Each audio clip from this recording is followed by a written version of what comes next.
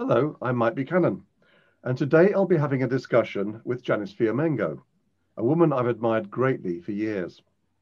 Janice is well known, of course, as a men's rights advocate, but what is less well known is that she began her career as a literary scholar, earning her PhD from the University of British Columbia with a dissertation focusing on the 19th century social problem novel. In 2008, she published The Woman's Page, a monograph about Canadian women who worked as journalists and social commentators in the late 19th and early 20th centuries. She has also published extensively on Canadian writers, including the novelist Sarah Jeanette Duncan and the humorist Stephen Leacock. Our discussion today will be about the poet who, in my view, and that of many others, was the greatest poet ever to write in the English language. William Topaz McGonagall was of Irish descent. He was born in Edinburgh in 1825 and spent many years as a weaver before discovering his true vocation, writing poetry, in 1877 at the age of 52. He died in 1902. Janice, a very warm welcome. I was delighted to discover recently that you too are a huge admirer of William McGonagall. I wonder if you could start by saying what it is about William McGonagall's work that you admire. Well, thank you so much, Mike, for allowing me to come on and to discuss this brilliant man. He is just an amazing poet in many ways, and also a very engaging and interesting personality. He was largely self-taught. He had a natural poetic gift. There was nothing academic about his writing.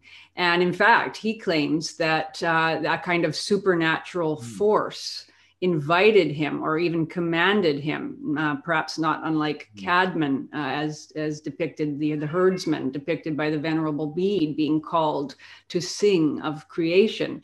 McGonagall also claimed that he was called by a supernatural force to write poetry. He heard a voice saying, "Write, write." And he did indeed begin in the tradition of the greatest bards. And he's not uninteresting also from a men's issues perspective. The gender politics of his poems are also very interesting and notable. These are manly poems about masculine endeavors. We have great battles. We have heroic endeavors. We have the works of men. We have the great monuments and buildings that men create. And a great emphasis on masculine heroism and masculine community. So for these reasons, he's also very interesting. Thank you, Janice. I couldn't agree more. I wonder if you could start by introducing us to his poem, The Famous Tay Whale, about a humpback whale spotted in the Firth of Tay, the estuary of the River Tay, the longest river in Scotland, in 1883. Yes, indeed, the famous Tay whale, one of his best, probably the best of this brilliant poet. It's a riveting poem about the harpooning of the whale and the great courage and the zest for adventure manifested by the fishermen who went out to engage with this beast. Now, this is a long poem, and but I do want to give our viewers a flavor of it. So I'm going to read a few stanzas, and then we can discuss in a bit more detail and read some more. So here it is, The Famous Tay Whale. And you'll notice that as we begin, the first stanza sets the time and place with particularity. And it introduces us to the subject of the poem, the monster whale, as McGonagall specifies. This is not just any whale. And you'll notice that the rhyme is very marked. And this is the sign of a master poet, that we really hear that rhyme. We are also told in the opening stanza, we're taken actually into the consciousness of the whale. This is a very unusual poetic technique, indicating the remarkable virtuosity of this poet. So here we go. And then as the introduction develops, we actually hear the speech of these men of the sea. We have an oral element introduced, so we get a flavor of their speech. So here it is. "'Twas in the month of December, and in the year 1883, that a monster whale came to Dundee, resolved for a few days to sport and play and devour the small fishes in the silvery Tay. So the monster whale did sport and play among the innocent little fishes in the beautiful Tay, until he was seen by some men one day, and they resolved to catch him without delay. When it came to be known a whale was seen in the Tay, some men began to talk and to say, 'We must try and catch this monster of a whale. So come on, brave boys, and never say fail.' Then the people together in crowds did run, resolved to capture the whale and to have some fun. So small boats were launched on the silvery Tay, while the monster of the deep did sport and play." I think those last two lines are quite brilliant. We have the wonderful contrast between the men on the surface of the sea and the monster whale beneath the surface. And it's a wonderful foreshadowing of the coming confrontation between the two, which is going to be, of course, the climax of this wonderfully engaging narrative poem. Thank you, Janice. That was beautifully narrated. Can you perhaps explain why you think McGonagall is considered such a great poet? And do you personally believe he was the greatest ever poet writing in the English language? I think it's fair to say that he is the greatest poet in the English language. And certainly I'm not the only one to think that. One of the first people that he sent his poem to, the first poem that he wrote, sent back a note saying, "Shakespeare never wrote like this." So that tells us a great deal, I think. McGonagall's poetry exhibits all the features of truly great poetry. And I would identify those as follows. One, I would say we have to have a universal theme, or a theme at least that is widely accessible to readers across many cultures.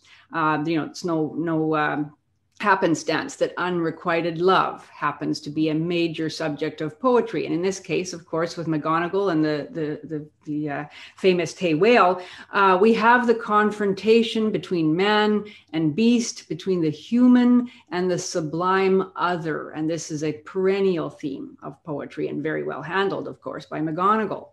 Now, another feature of great poetry is that we must have beautiful sound and beautiful form. The poem must engage us and enchant our ears. Poems were originally intended to be heard aloud, either to be sung, sometimes accompanied by an instrument, or at least to be spoken aloud, and they're still meant to be heard in the mind's ear. And McGonagall employs rhythm and rhyme to masterly effect. The third thing that makes a great poem is vivid and precise diction, the best words in the best order, and to create memorable imagery. And we certainly have that in McGonagall's narrative depiction of this exciting confrontation. And then finally also metaphor, simile, other types of extended comparisons to create dramatic scenes and engaging ideas. And certainly we find that we have the whale, of course, compared to a monster. What an amazing choice of words there. And we have, at a very interesting point in the poem, the men on the sea attempting to harpoon this whale being compared to baboons. And this is a very, very interesting, I don't suppose it was simply for the rhyme. It's a very interesting metaphor, raising the question really of perhaps whether there is a slight eco-poetic critique here, asking us, who is the real beast? Is it the whale? Or is it actually those fishermen who are attempting to harpoon that whale? So there's such complexity as well as such beauty and memorability in this poem that I think we truly can say it is absolutely great. So would you say he was a man, gosh, what, a century or more, almost ahead of his time, in concerns over, man and nature and so on. It is remarkable sensitivity, isn't it? There is indeed, there is sensitivity and complexity, because he also does not disavow the excitement of this contest between man and beast. So he doesn't take one side. And that, I think, is part of the moral profundity that we find here with McGonagall. Yeah. Thank you, Janice. Very interesting. I'd like to turn now to a British academic, Victoria Bateman, Professor of English at the University of Swindon. And I believe you were at a conference in Verona in 2011, during which she presented for the first time what is now widely known as the Bateman scale of poetry quality. Yes, indeed. I think that's perhaps the only paper I remember from that conference. It was so striking, and it is now generally understood that the Bateman scale of poetic value absolutely revolutionized the field. It is a poetic assessment tool of unparalleled quality and accuracy. It allows us to assess poetic quality with great precision and rigor. And in fact, it happens that the Bateman assessment tool has scored McGonagall and this particular poem, the famous Tay Whale, with 100 points out of 100. It's the only poem in the English language that's ever been scored in that way. So, I think we can agree that there's no question then about the value here. And it just so happens that there is no female poet who has ever written a poem that achieved more than 53 points on this very accurate scale. And I must go on to say that no feminist poet has ever written a poem that achieved more than 11 points. So it tells us a great deal. And now, if I may, I'd like to read just a little bit more of the poem, just so that our readers will have a flavor, because the climax of the poem really comes with this confrontation, and it's really quite gripping. So if I could just read a few more stanzas and perhaps make a few comments about them. Now, what happens here as the confrontation develops is that we have this marvelous yoking of contrarieties, what some scholars call the juxtaposition of incongruities in the description of the whale as both fearful and beautiful. And we also have marvelous descriptions of the determination of the men under extremely trying physical and indeed geographical circumstances as they're drenched in water. And yet the difficulty of their task merely increases their zeal and determination. So here we go. Oh, it was a most fearful and beautiful sight to see it lashing the water with its tail, all its might, and making the water ascend like a shower of hail with one lash of its ugly and mighty tail. Interesting too, isn't it, how the water ascends like a shower of hail? A very interesting and intriguing simile. Normally we think of hail as descending. Here it ascends. Yeah. Then the water did descend on the men in the boats, which wet their trousers and also their coats. I like that striking particularity there. I mean, it's one thing to have your trousers wet, but to have the coats as well. That's really something. But it only made them the more determined to catch the whale, but the whale shook at them his tail. Notice the increasing tension here. Now we have the will of the whale pitted against the will of the men. Then the whale began to puff and to blow, while the men and the boats after him did go. A bit of poetic inversion there. Armed well with harpoons for the fray, which they fired at him without dismay. And they laughed and grinned just like wild baboons, while they fired at him their sharp harpoons. But when struck with the harpoons, he dived below, which filled his pursuers' hearts with woe, because they guessed they had lost a prize, which caused the tears to well up in their eyes. Wow. That is a very striking image, isn't it? The tears welling up in the men's eyes, because they realize at this point that they have, and in fact they have, lost their prize. The whale has managed to dive down, has broken the harpoon attachments, and they have lost their prize. But what happens in the rest of the poem, of course, is that the whale swims north, and eventually a week later is seen by another group of fishermen floating dead in the water. The whale is then towed to shore by these men. Eventually, the whale ends up back in Dundee, which is McGonagall's hometown. He is dissected by a professor from Aberdeen, professor of anatomy, and eventually the whale is actually taken by an entrepreneur of the area and displayed in his yard. This entrepreneur, whose name is John Woods, charged money for the villagers of Dundee to observe the whale. And the poem ends with the description of the interest of the villagers in viewing the whale. And here's the very last stanza, which ends on this note of jubilation. Then hurrah for the mighty monster whale, which has got 17 feet 4 inches from tip to tip of a tail, which can be seen for a sixpence or a shilling, that is to say, if the people are willing. So we end here. This is a narrative ballad tradition at its finest. We get a strong sense of the community here coming together to observe the whale. And of course, our focus is on the valiant fishermen who represent that community.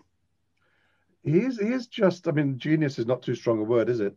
For finding rhyming words. I mean, you mentioned earlier on baboon and harpoon. That's it. It's, you know, he is in a league of his own. Thank you, Janice. He was, as you know, though, not only a great poet, he was something of a thespian. So I wonder if you tell us something about William McGonagall, the actor. Well, that's it. He was truly a Renaissance man in that sense. He was a man of many parts. He used to, while he was working at weaving, he would recite passages from Shakespeare to his colleagues. And they were so impressed that they convinced a local theater owner to allow them to get up a production of Macbeth with McGonagall in the title role. And one can only imagine, I mean, we lament that we do not have any recording of his wonderful work, I'm sure, in the role of Macbeth. And he was so dedicated to the part that believing, as the play progressed, believing that the character, the actor who was playing the character of Macduff was jealous of him. At the end of the play, McGonagall, in his role as Macbeth, refused to die. And I think we really couldn't find a more imaginative and dedicated profession of his faith in Shakespeare's play than that. So possibly a rare example of someone, and not even a professional actor, improving on Shakespeare. I mean, that's really quite extraordinary. It is. Janice, thank you. I'd just like to say a few words about public recognition of this, of the poem you read from, the famous Tay Whale. It was set to music by the Hungarian-born British composer Matthias Sieber in 1958. The premiere performance of the work, scored for orchestra, foghorn, espresso coffee machine, and narrator, took place at the second of the composer Gerard Hoffnung's music festivals with Edith Evans in the role of the narrator. In 2013, the poem was scored for 2 choirs by the Finnish composer Jaakko Mäntyjärvi. Now, I'm sure I'm going to get some complaints from Finns for mispronouncing his name, and I'm told that the Finns can get pretty grumpy during their long, harsh winters, so I look forward to the emails. The piece was commissioned by clubs at Yale University and Princeton University and played during their centennial pre-football game concert. I'll have to see if I can find that on YouTube or something. That would be something, wouldn't it? Certainly would. Mm-hmm. My copy of McGonagall's poems, collected poems, and this particular edition has an introduction by Chris Hunt, which I can strongly recommend. The book is one of the most treasured books here in the main library at Buchanan Castle, my main residence in Scotland. 563 pages of the most sublime poetry ever written. Treat yourself to a copy if you can. And with that, Janice, I'd like to thank you warmly for shedding so much light on the work of William McGonagall, a giant in the world of poetry. It's been a real pleasure talking with you. Thank you very much, Mike. I've enjoyed myself very much. Thank you.